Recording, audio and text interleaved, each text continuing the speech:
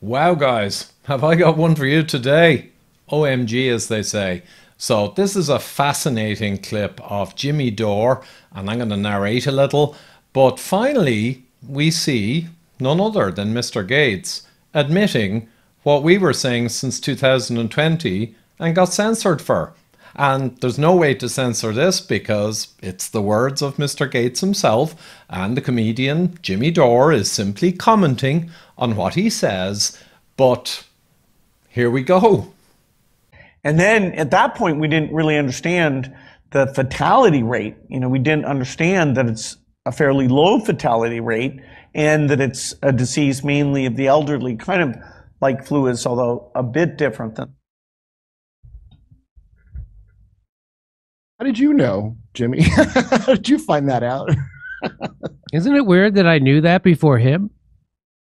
Isn't it weird that I knew that? A pot-smoking comedian in his garage somehow knew that before Bill Gates, Mr. Vaccine. And the experts at the foundation. And the experts at the foundation didn't know it.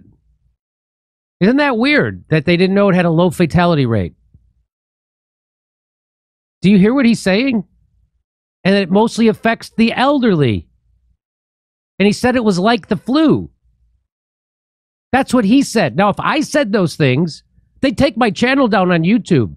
Exactamundo, Jimmy. I got censored to hell and back, shadow banned, everything for saying exactly that and showing the actual data at the same time since mid 2020 and certainly late 2020 and onwards.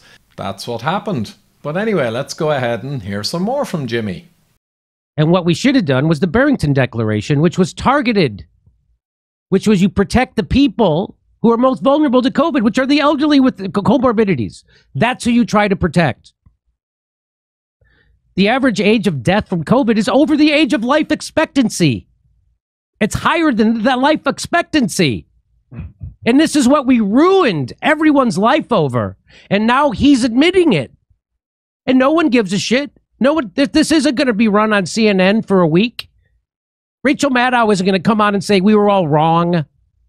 Exactly. Again, gbdeclaration.org was the website.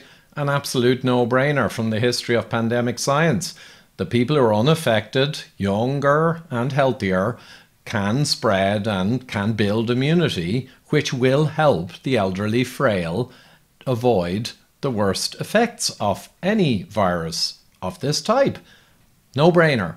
And of course, we're not going to see this clip or any of this on the media because it goes against the original narrative. Therefore, it will not be publicized, sadly. But anyway, let's go ahead and hear some more.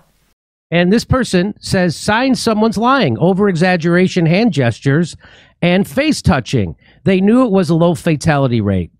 Oh, you know what? I should have Scott Rouse to analyze this. And this had 658 likes, which is why I thought this was worth sharing. Like, yeah. I'm not a body language expert, but he's lying about something. I suspect part of his motive here is to rebrand himself as reasonable on these issues, a form of triangulation. That's exactly what this is doing. That is exactly what he's doing. Yep.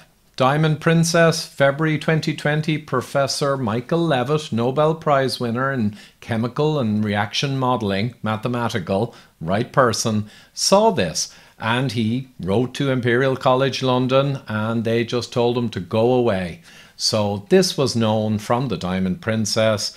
Professor John Ioannidis, one of the most celebrated scientists, doctors and epidemiologists of all time, one of the most published and cited, he did the antibody studies with others and showed the same kind of 0.15% mortality rate for this particular pathogen.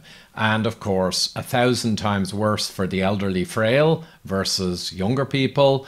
And essentially, it was in the envelope of a bad or severe flu, which you are now allowed to say because I guess Mr. Gates can say it, therefore little people can say it too. Literally, everyone who looked at the data said it had a low fatality rate and that it was a disease mainly in the elderly. But you weren't allowed to say it. And the people who looked into the data were shamed for doing their own research. What are you looking into the facts? What are you reading? Everyone knows that nothing good comes from reading. Yep. Imagine reading and being able to understand basic data, basic rates, basic quotients, simple math. You know, that makes you a menace to society. At least it did a year or two ago. And now maths seems to be back on the table. You're allowed to talk about mathematics again, and basic numbers and obvious logic, and proportionality is back in vogue, apparently. I'll just leave you now with the original clip again, just in case you didn't hear it correctly the first time. And then at that point, we didn't really understand the fatality rate. You know, we didn't understand that it's a fairly low fatality rate and that it's a disease mainly of the elderly, kind of like flu is, although a bit different than. As always, hope you enjoyed that, and don't forget to hit the like button and the subscribe button, all important. And do hit that little notification bell also. And thanks so much to all my Patreon and PayPal supporters. Helps keep me going. That's a key source of income. And with trips to London and all the other work I do, it really helps to keep supported there at some level. So anyone else seeing my material, again, please consider hopping on. The links are down below. So thanks everyone, and here's the place where you get the non-corporate, non-media, legacy biased kind of information and data. And I hope to keep delivering that so you can keep enjoying getting true insights into what's going on in the world today. Thank you.